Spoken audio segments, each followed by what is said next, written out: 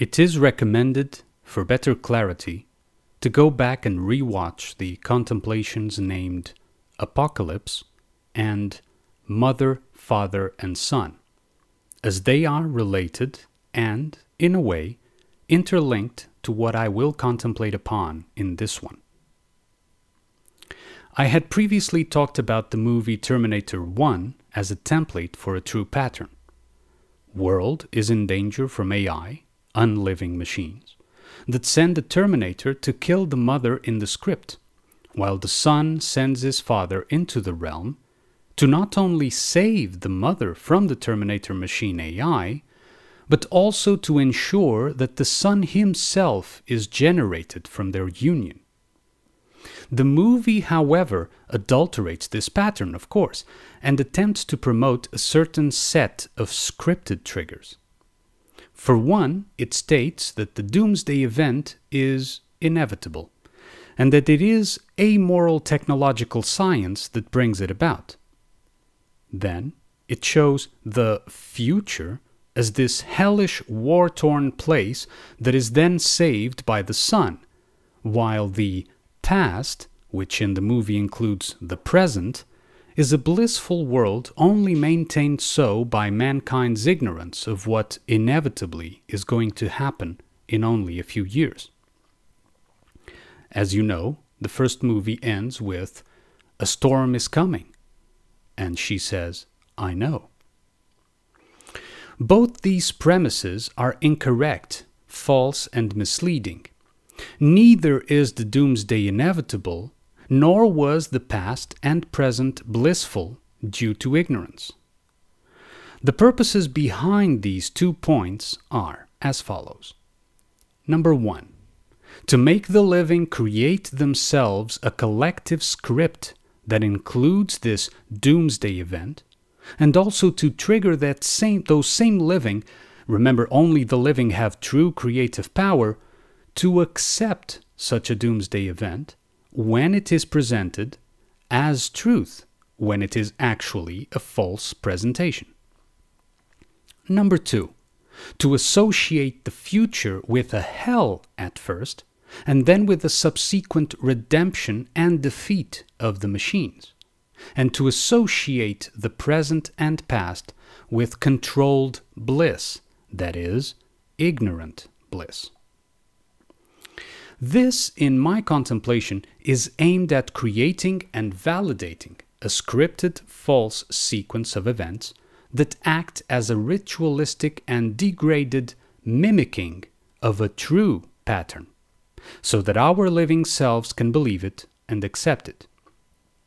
If that is the case, then that means that something true is going to happen, and that their scripted plan is to cover that truth with a movie set. We have been given all the props and cues for our lines and roles to play in that movie over the media years, and all that we would need is the trigger for it to begin its next phase. However, like I implied, this can only mean that there is a true something that the AI wants to prevent the living from experiencing. Because, remember, AI can only copy our true intelligence and degrade it with temptation.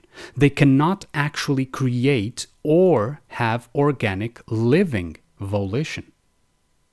If they can cover that with a submersion into a scripted movie that they can control and which we can feed for them, then they will have minimized their loss of feed and fuel.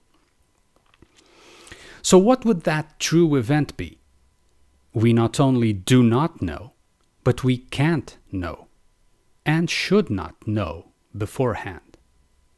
It may be an immediate thing, as it can be something that happens over time.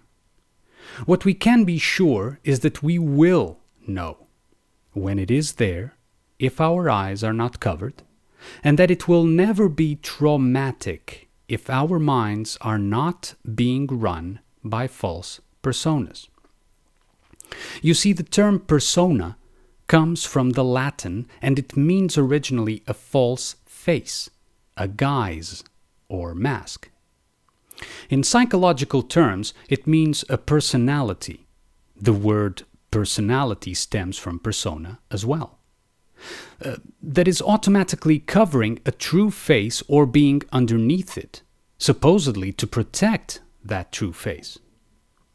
So our mind personas are AIs that have been programmed over time through education and belief, and are running automatically over our true beings.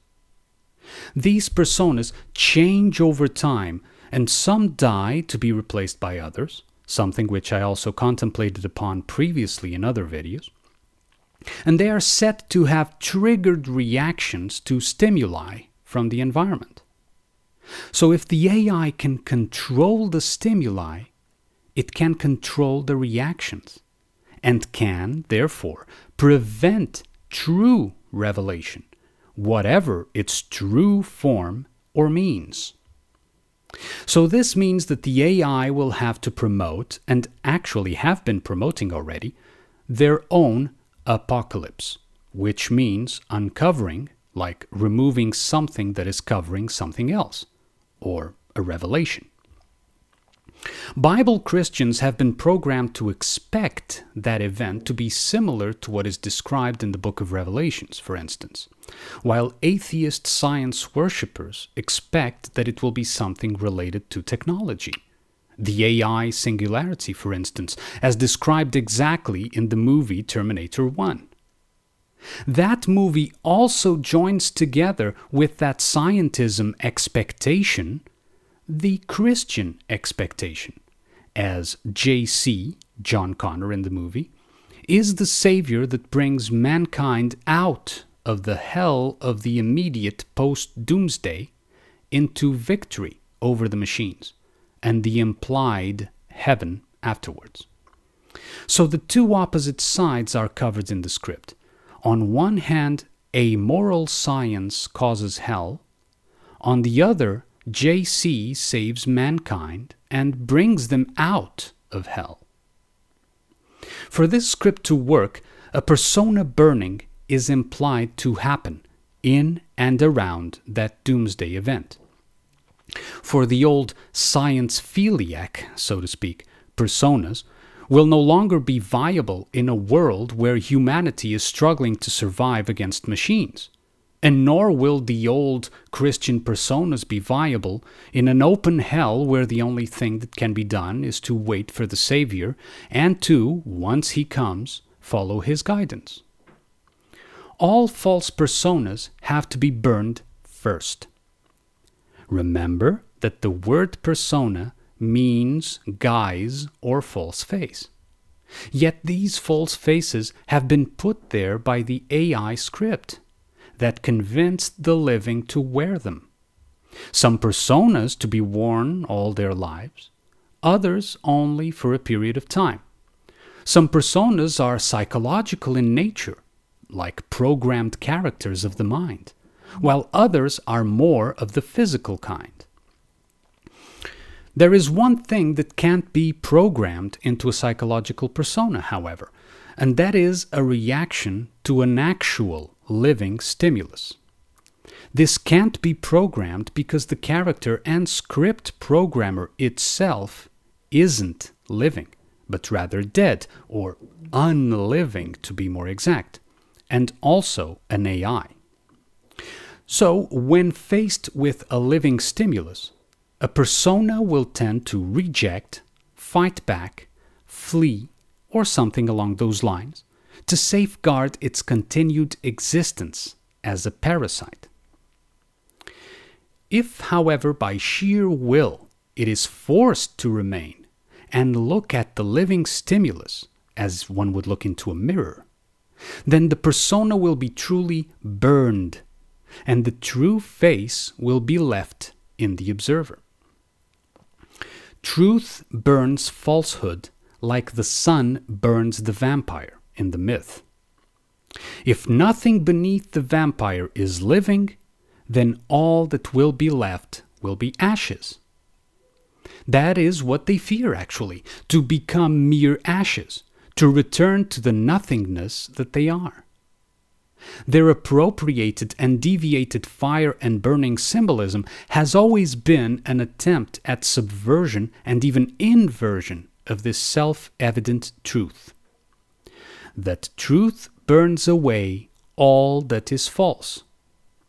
So if they can promote a controlled burning, or controlled demolition, of a false persona that they themselves have given us, they can then make sure that a guise will be burned, but another will be left behind in its place, still dwelling in a ritualistic false script of death, and not the true face that would, otherwise, either consume the lies or leave the script altogether, leaving it with less fuel and making it shrink.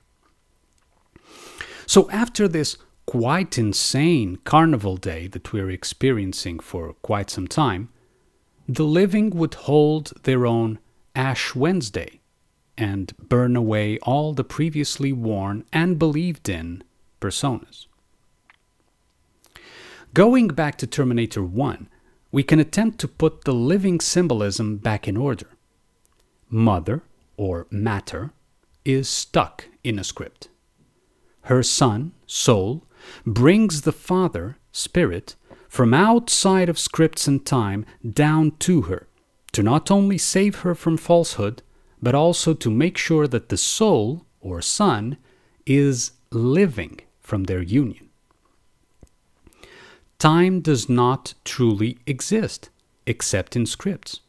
And not all scripts are necessarily an evil. In fact, for us to communicate like we are now, we have to use scripts, preferably imbued with life, so that the messages can reach a living observer, be it sleeping or already awake. A living persona uses words, but will not be used by words, because, again, truth speaks no words.